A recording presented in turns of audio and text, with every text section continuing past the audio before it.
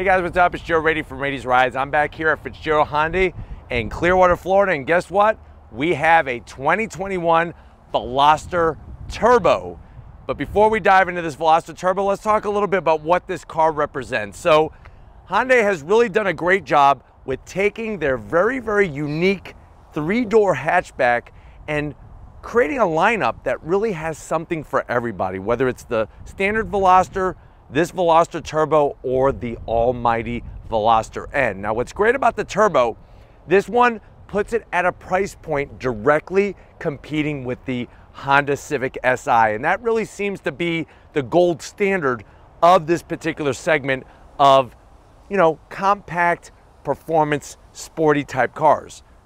My question is, does the Veloster Turbo bring more value for your hard-earned money with their setup compared to the Civic Si? Plus, on top of that, remember, at the end of the day, Civic Si only comes in a manual. This Veloster Turbo you could get with a 6-speed manual or a 7-speed dual clutch transmission. So let's go ahead, dive into this 2021 Veloster Turbo and see, is it that sports compact car that you should be buying with your hard-earned money? Right off the bat, the color, nice bright red, really fits the lines ultra well on this vehicle. When you come up front, the great news is you're going to get the same awesome headlight design, just like a Veloster N.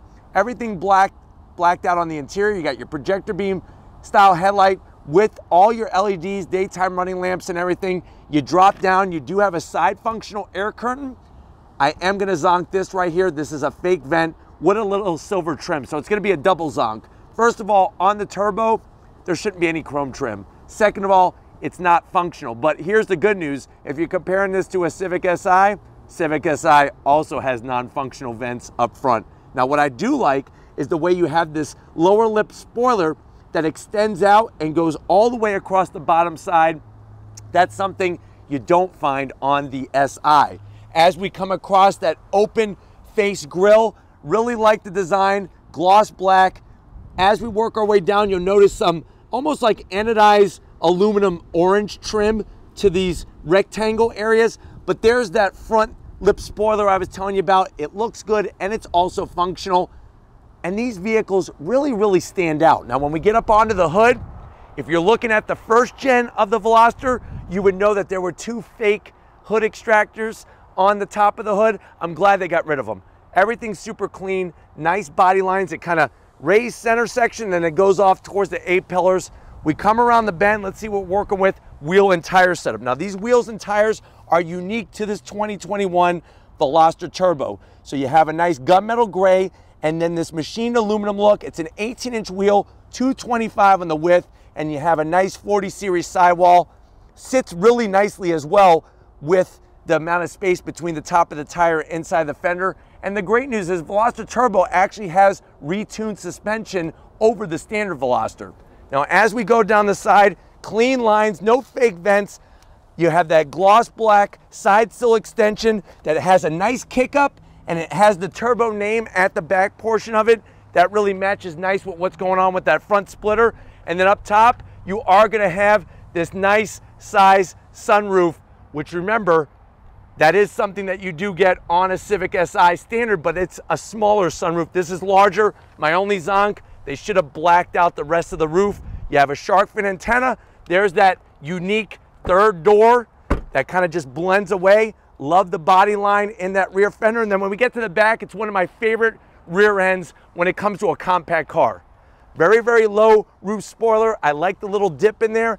They did a great job on these LED brake lights and the way the housing is shaped. You got the 1.6 liter turbocharged engine, the Veloster name, and then as we drop down, yes, you do have fake vents again, but it was a great way to take the DOT required reflector and mount it in there. But my favorite part is the bright silver diffuser, a little bit of gloss black, but the exhausts are actual real tailpipes now. If you go to the first gen Turbo, they were just trim rings. But if you notice, you see that? That's an actual real exhaust with twin tips that come to the back. Also, which separates this generation from the previous generation. I can't show it to you, but if I took all the bodywork off, you actually have a multi-link independent rear suspension, which is going to help not only with the ride down the road, but also the twisty bits. Let's go ahead though, let's pop the hood and see what's powering this Veloster Turbo. All right guys, we got the hood popped. You do have a prop rod, but the good news is it's all the way over to the passenger side. Same story on the Civic Si, those come with a prop rod as well. What you're looking at under the actual hood is a very tasteful engine cover. I like the way it says turbo on it because you got that 1.6 liter turbocharged inline 4 producing 201 horsepower, 195 pound-feet of torque. You could have it your way, just like Burger King on this Veloster Turbo. 6-speed manual. This one has the 7-speed DCT. You're looking at 0 to 60 around 6.8 seconds. The car weighs a very light 2,921 pounds. Here's where you're going to be the big winner. MPGs, 28 in the city, 34 on the highway. I like how clean underneath the hood looks. Everything is routed very nicely. Let's go ahead though. If you're ready, I'm definitely ready. Let's fire up this Veloster Turbo and hear what it sounds like.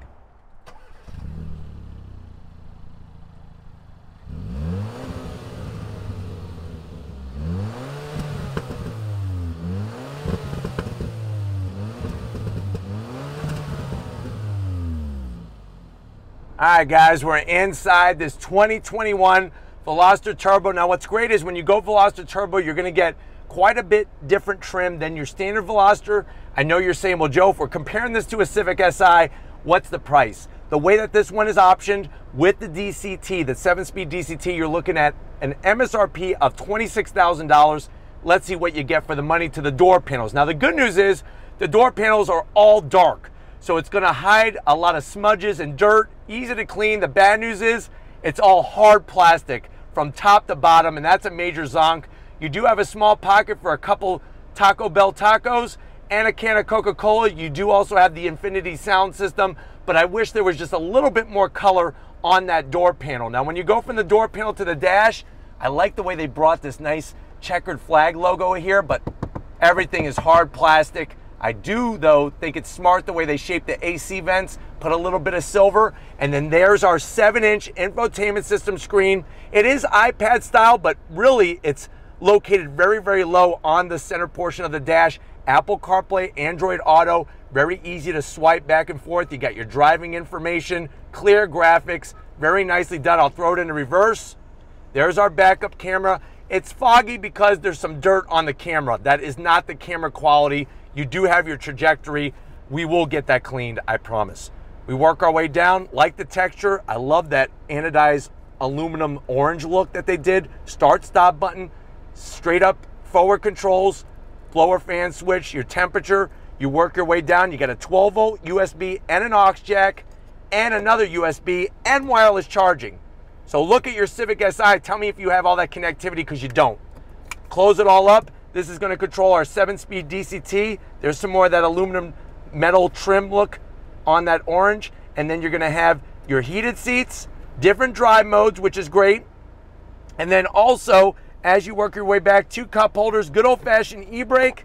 Loving the key fob. It actually says, I'll peel this back, I'm probably going to get in trouble, but just for you, it says Hyundai, the logo there. Flip it around, there's your nice buttons. 2 simple cup holders.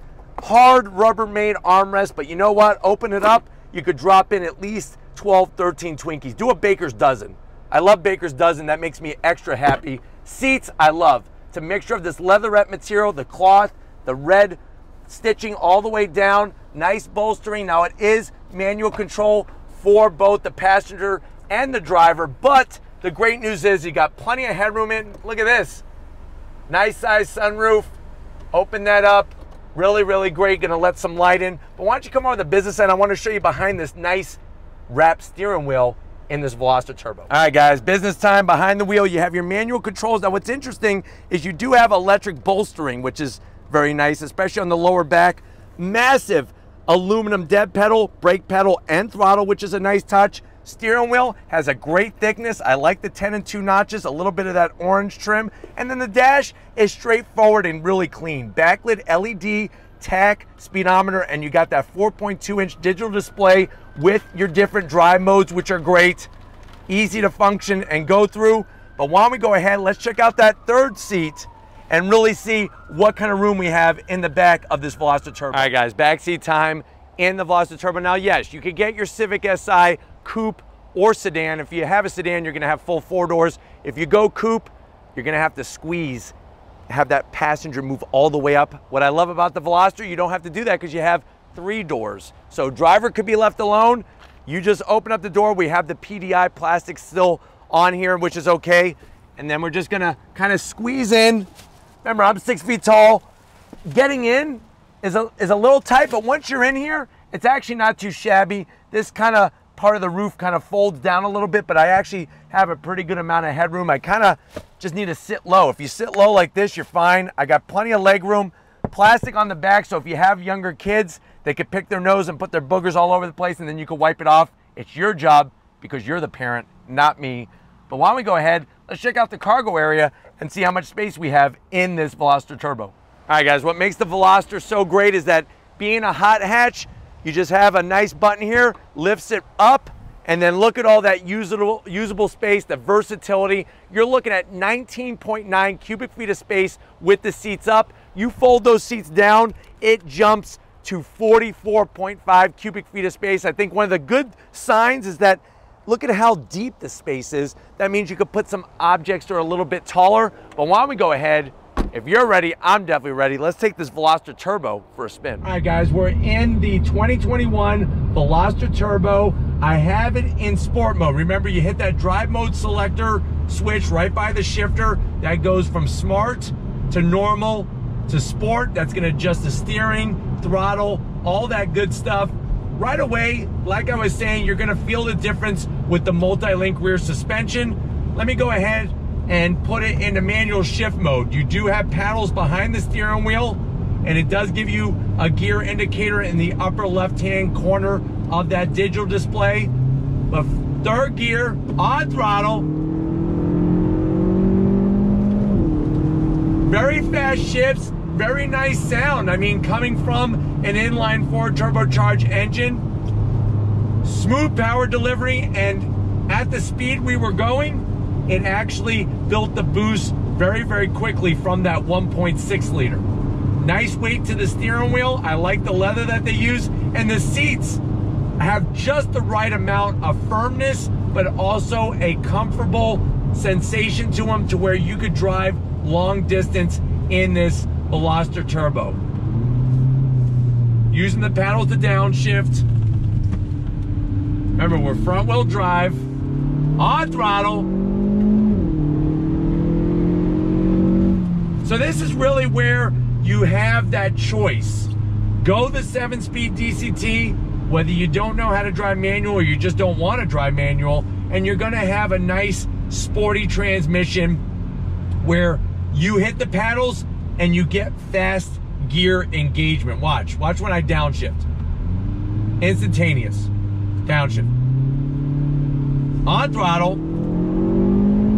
it pulls power all the way to redline, and redline is about 6,500 RPM, so it pulls all the way to redline.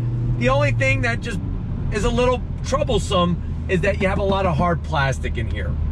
And even with this low light overcast situation, there's a little bit of glare here and there, like a sheen on the plastic dash, which I don't know, it may bother some people, it may not. So that's up to you. You need to get behind the wheel of one of these.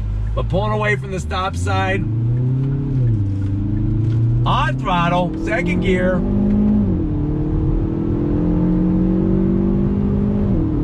I'm telling you, the gearbox shifts very quickly. You got a good sound. I like the height of the armrests, even though they are hard as a rock. I like the height of the armrests. Getting to the infotainment system is easy. And then you're gonna have those extra touches, which you're not gonna have on the SI, the wireless charging and all the connectivity, even more so than what you have on the Civic Si. So it's gonna be a tough choice. I know many people would automatically just go SI. The one good thing about the SI, the really good thing, is that you got the limited slip differential, which you don't have in this Veloster Turbo. So if you're looking for more spirited performance driving, especially if you're gonna do a track day or an autocross event, then Civic Si might be the automatic go-to. But if you want something where you can do an autocross, enjoy the twisty roads, but you're not going too performance oriented, this checks off a lot of boxes, especially if you want something that just has a little bit different, unique steering, a little unique styling. You have the oversized sunroof, which is a nice touch, and you'd be surprised. Visibility out the back, it's not as bad as you think. It's not as good as you want it, but it's not as bad as you think. The headrests are kind of on the rear seats, the thing blocking most of the view. You'd have actually a cleaner view without the headrests on there, which you could take those off, obviously. But hopefully this gave you a nice overall feel of what this Veloster Turbo is all about. Let me show you some more downshifting here on the brakes.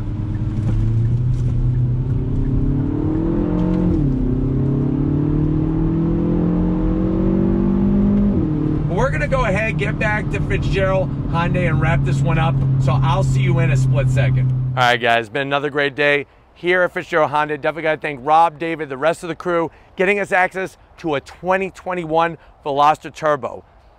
You know, it's one of those things. Civic Si does have some parts like that limited slip differential, which this vehicle does not, which makes it a better choice for performance reasons. But boy, oh boy, if you don't want to road through your own gears, that 7-speed DCT is a nice option, and you're definitely going to have that versatility with that hot hatchback feature. But if it's compact performance cars like these you want to keep seeing on Rady's Rides, leave a comment in the comment section. If you're new and you're on your way out, hit that subscribe button. I promise you it's worthwhile. Come back for more. If you are a subscriber, thank you for being part of the Rady's Rides family. If you want to help us keep making great content just for you on the channel, click the link in the description. Get yourself some Rady's Rides merch. Got to give it up to Crown Vic. He's out here wearing his galoshes and his rain suit because it just got done pouring and he didn't get one drop on his actual skin. So he's very happy about that because he's allergic to water. Kind of weird. He's living in Florida, but thank you for your hard work, Victor. And just like always, I'll see you on the next ride.